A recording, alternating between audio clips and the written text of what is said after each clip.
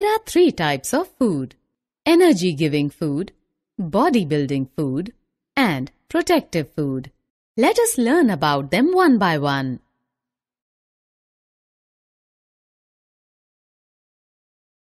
Carbohydrates and fats supply our body with energy and keep us alive.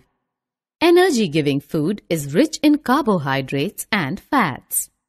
Sugar and all the cereals like rice, wheat flour, maize, and barley are the main sources of carbohydrates. Butter, ghee, and all the cooking oils are the main sources of fats. The food rich in proteins is called bodybuilding food. Pulses, nuts, fish, meat, dairy products contain large amounts of protein. Protein is used to build the new parts of the body as well as repairing the old parts. Protective food helps us to fight against diseases. It is rich in vitamins and minerals. A mineral like calcium builds strong bones and teeth.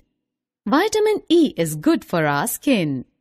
There are lots of vitamins and minerals in our body to perform different functions. Click on the correct option to fill the blanks. Can you tell from where do we get our food? Yes, we obtain all the vegetables and fruits from the plants. Other than that, animals also provide us food.